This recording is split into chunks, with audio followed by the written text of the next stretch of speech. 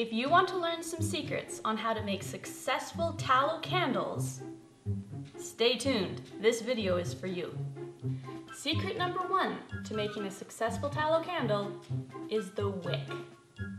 Secret number 2 in making a successful tallow candle: planting the wick firmly on the bottom of your container so it doesn't flop over. And secret number 3 in making a successful tallow candle: you need to have the proper proportions of tallow versus beeswax. Hello everyone, my name is Amberlin, and today I'm going to take you through the process of making tallow candles. The last few months I've been experimenting making tallow candles using the tallow from our grass-fed cow Flora that we recently butchered. We were overwhelmed with a whole bunch of fat from her, very blessed. And so we rendered it all down and we got around 25 gallons from her. So tallow is the fat of a cow or a goat, I think a sheep as well. Lard would be from a pig, although you can completely use lard in replace of the tallow. One of the ways that we're using the tallow is making candles, as you can see here. If you don't want to make your own tallow candles, you can go to our website, thebiegelfamily.com, and you can order your own. I have both of these styles available. This is a 4-ounce cup, and then this is a punch cup. So we have those on for a really great deal. If you're looking to have a healthy alternative to soy or paraffin candles, this is awesome. It doesn't contaminate the air, and the wicks are pure cotton. There's no lead in them, so there's no harm to the air that you're breathing. You might be thinking, doesn't it stink? Well, the smell may vary according to the animal and the type of animal, but the only time that our beef tallow smelled is when we were rendering it. Other than that, we don't know it's there. Tallow has been used for centuries for lighting after the sun set. It was less expensive and more commonly available than beeswax, which was generally reserved only for the rich and the churches. I've read in many places people saying that tallow candles smelled terrible, were messy, and did not give good light. But we haven't found that to be the case at all. Our tallow candles give off no odor, and they burn clean for many hours, providing a beautiful bright flame. You can use any tallow to make candles, but the best is the suet. It does not grow on or in the meat, but rather in hard, waxy clumps around the organs of the animal. In the Bible, this is considered the best fat and was set apart by the Israelites for their sacrifices to God. Before using your tallow or suet, it must be rendered down. To do this, simply chop it up, put in a pot, cook over medium heat until all the fat has melted out of the tissues, and then strain it. It really is very easy. Anyway, on to making the candles. The basics of making a candle is you need a wick and you need a fuel. You can just use a cotton cord, very simple, or you can buy your own wicks, although you don't want to get wicks that have lead in them. I invested in some good cotton candle wick, and you can get wicks in a whole bunch of different sizes. The wick is very important to getting a good candle and a good burn. So you can get wicks that will burn, say, 2.5 inches or more, or 1 to 2 inches, or even smaller for like a taper candle. Something that you need to remember with burning tallow is it burns faster than other wax or beeswax because it's softer. So you need a slightly smaller cord. Just take it into consideration, or just trim your wick more frequently. Because tallow is so soft, the wick doesn't like to stay upright. So after pondering that situation and praying about it, an idea came to me. It was an answer to my prayer, that if I coat my cord in beeswax, it will stiffen up like that, instead of like that. So it stays stiff. So this is what I do. I'll show you. This little pot is designated to only beeswax because beeswax does not like to come off very well. I cut some cotton cord that's all droopy, and I'm going to make it so I can actually have it stand upright in my containers. I melt my beeswax and I take the cord and I plunk it in, and I let it steep, soak in the wax for about 5 minutes. After the cord has steeped in the wax, it becomes like this. Very stiff, which is perfect. And then what you do is you cut it into lengths to fit the container that you're using. And you always want it to come up like half an inch, maybe an inch. You can see I have a whole bunch of different sizes of containers, just lots of fun you can have there. Measure it out. So we have all of our wicks measured out and in our containers.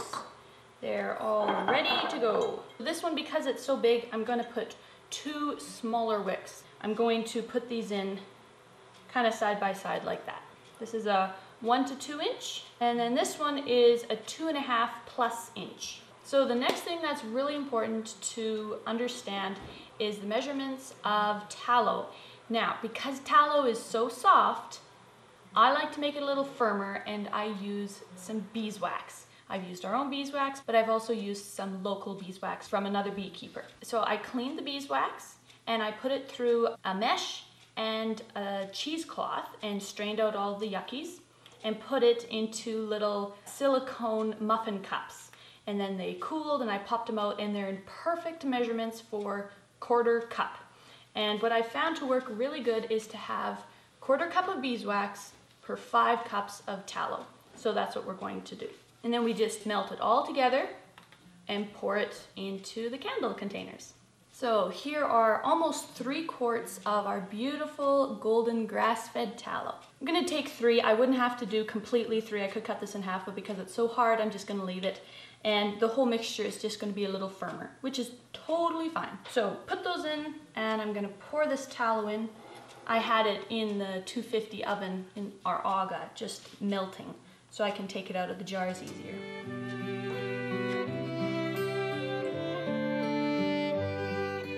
Now we're going to melt this really slowly on medium heat, and then I'll be ready to pour it into our containers. Here's another little trick that works really, really well in keeping the wicks up. You need to center it, and it needs to stand up straight. I'll show you what I've been doing, and it works amazing, because even as the candle burns down, the tallow will melt, and if the wick isn't secure, it will topple over. The nice thing about using a cotton cord for your wick is that after you have soaked it in the wax, you can actually undo the bottom, and because the wax is sticky, you can actually stick the bottoms to the jar like that, and it works amazingly well. But because we're using these wicks, they don't really come apart as well, so just dip it really quick and then quickly center it. Now it's standing up. Okay. Beautiful. Something really nice about these cups is that they have a little dip in the bottom, so the wax stays down there just beautifully. You can see? Look at that. Perfect. Absolutely perfect. Do a quick dip in.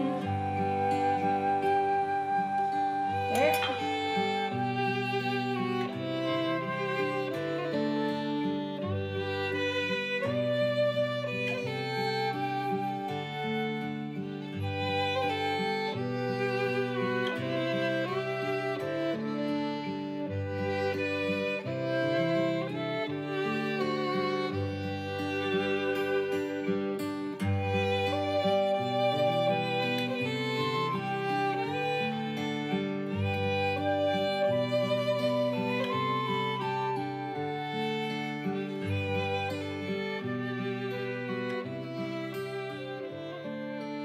We have all of our candles ready to be poured into. This is one of the big secrets on how to make a successful tallow candle. You need to have a stiff wick, and you need to have it solidly planted on the bottom of the container. It's very, very important.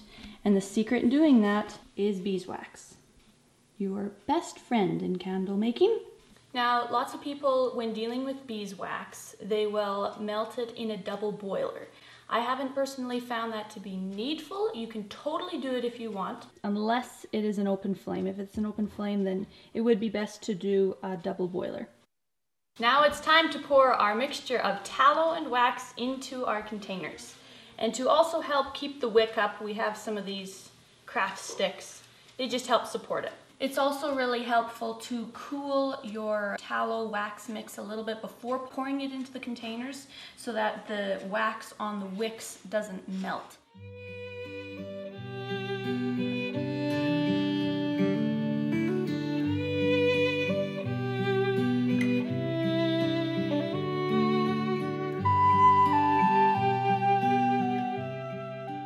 the rest is pretty straightforward.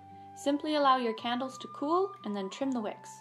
After that, your candles are all ready to be lit.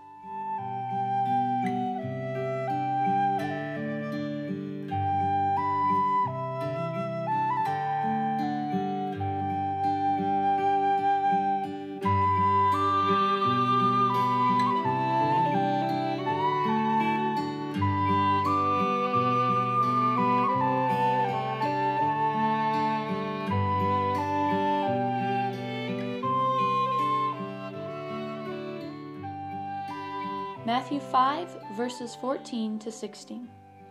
Ye are the light of the world. A city that is set on a hill cannot be hid. Neither do men light a candle and put it under a bushel, but on a candlestick, and it giveth light unto all that are in the house. Let your light so shine before men, that they may see your good works, and glorify your Father which is in heaven. Father, we thank you for this Sabbath evening, and we ask your presence at our table, and bless this food to our bodies, and thank you for keeping us safe and watching the gates of our farm, all the animals, and bless this food to our bodies and the hands that prepared it. In Jesus' precious name we give thanks and praise.